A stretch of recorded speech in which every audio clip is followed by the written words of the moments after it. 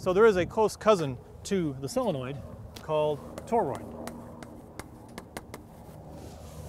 So a toroid is basically a solenoid that's turned into a circle. You often wrap it on a core, a toroid-shaped core.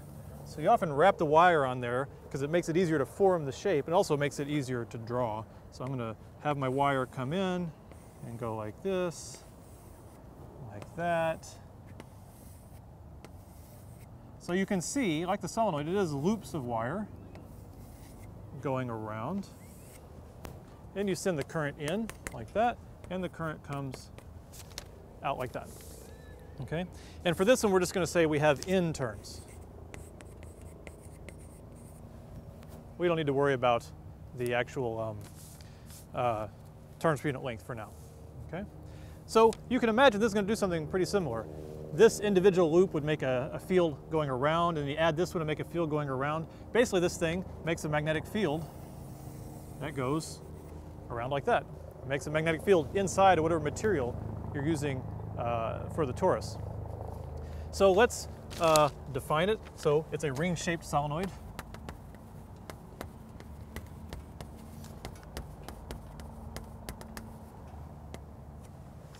And let's apply Ampere's law. So the integral of B dot ds equals mu naught I. Okay. So now, what Amperian Amperian loop do we want to draw? Let's draw this one. One that goes right around with the field at a constant radius.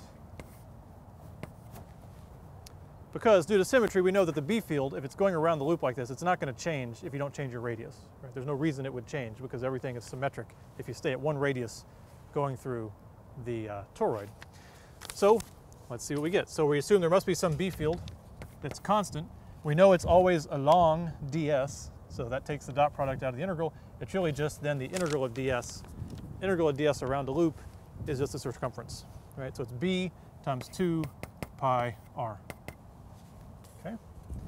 B times 2 pi r equals mu naught.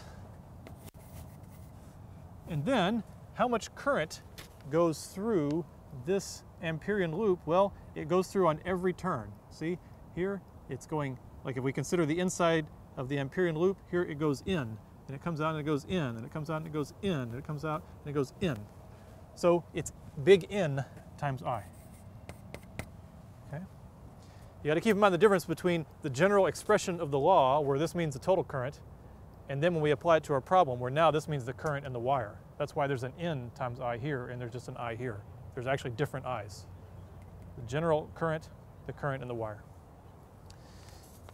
So all we got to do is solve that then. So B, then, I probably could even solve this without my notes. I think I could, but I'll look anyway. Is mu naught N I over 2 pi r.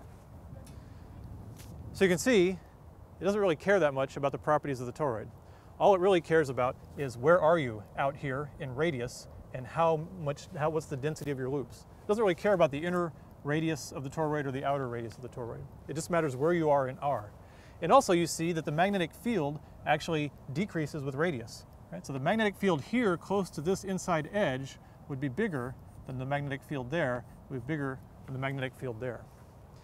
But if you have a toroid where the little changes in radius are small, you know, if the toroid looks like this, and you wrap around something like that, then the change in radius is pretty small compared to how far out you are. So often you can imagine that the toroid has a constant field through it, or inside of it, but really technically it does depend a little bit on the radius. All right, so that's it on solenoids and toroids. I think we need to go back inside because it's a little windy, there's a lot of noise, a lot of distractions. We really have to focus on our physics. So let's get back to Hertzian Amphitheater.